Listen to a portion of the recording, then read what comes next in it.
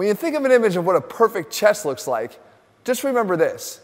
Every perfect chest started by looking like this, or maybe even this. Well, today I'm going to give you a chest workout perfect for beginners for building that foundation to getting that ultimate chest. That being said, you're not going to need a lot of space or equipment to do it. And the first thing you have to realize when you're choosing your exercises is just because you're training at home doesn't mean that we're sacrificing the science of chest training.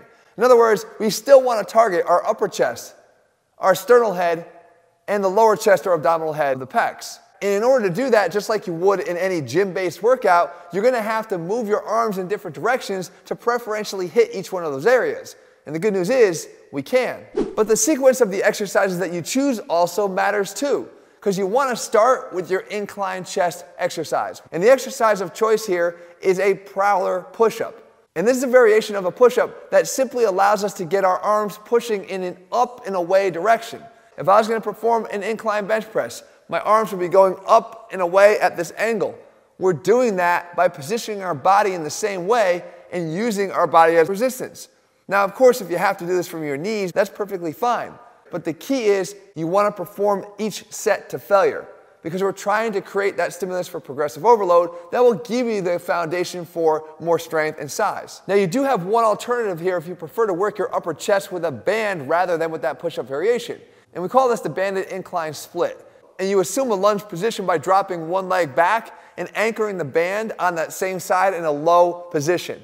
If you follow the fiber direction of the upper chest, like I showed you before, you will feel a really good intense contraction at the top. Now, the level of resistance here is determined by the band that you're using, or you can simply step further away to increase it. Once again, perform as many repetitions as it takes to go to failure, anywhere between that 10 and let's say 20 rep range. Next, we move our focus from that upper chest down now more towards the middle chest or sternal head.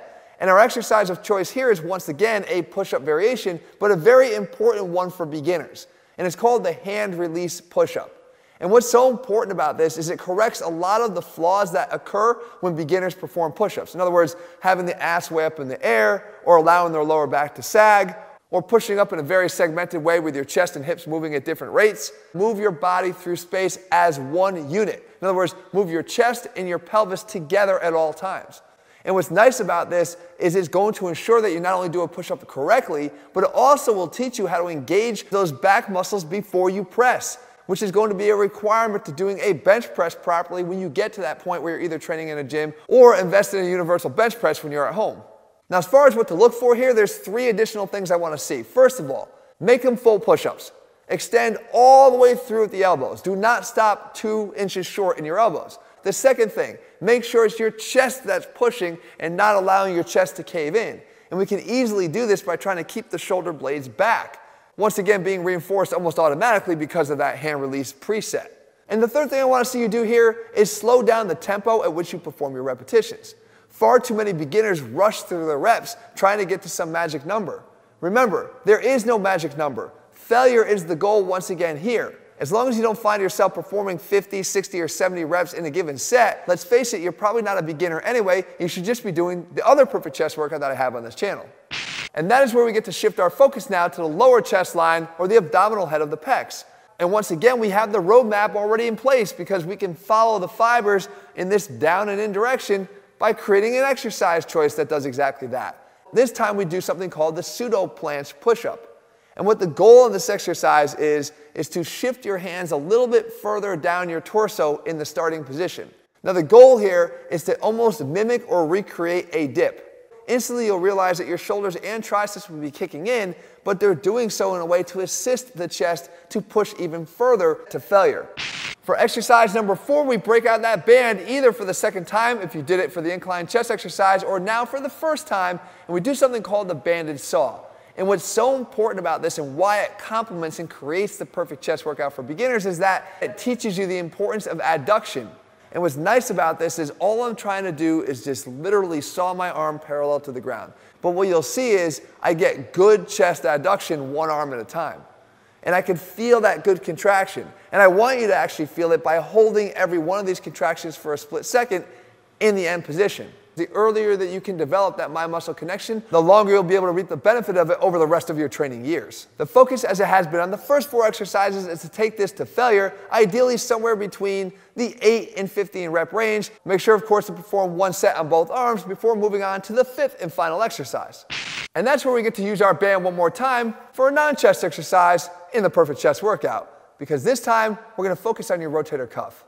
See, a lot of times guys ignore the importance of the corrective exercises as it relates to the bigger muscles that we're trying to train. And when it comes to the chest, in most pushing exercises, you don't want to overdevelop them at the expense of the supporting muscles of your shoulder. The rotator cuff plays a very important role for creating a balanced shoulder that can last for the lifetime of your training. So let's start now. All beginners should do some form of corrective exercise, and this banded external rotation is exactly what you want to do to complement that higher volume of push training. The main goal on this exercise is to make sure that you're keeping your elbow tight to your side. How far you move your hand is really less relevant than how much you're able to limit the motion to external rotation. If I allow my elbow to drift, I'm basically performing a side lateral raise and involving the delt way too much. With this in place, you'll not only be building a foundation with the perfect chest workout, but you'll be building one that won't crack or betray you when you do decide to finally hit the gym and get underneath the bench press bar. Repetitions to failure are less important here, but you do want to feel those good high quality contractions and ultimately a burn. Usually that's accomplished in around 12 to 15 reps on each arm. And when you put it all together, it looks just like this. Stick to this plan and perform it 1 to 2 times per week, and those dreams of having that perfect chest of your own will actually start to become a reality. If you find the workout starting to become too easy, well, guess what? It's not time to give up. It's time to move up. And you can do this version of the perfect workout here. If you're looking for a complete program, you can find them over at ATHLEAN-X.com. And if you haven't done so, make sure you click subscribe and turn on notifications so you never miss a video when we put one out. More coming in the perfect series. Stay tuned.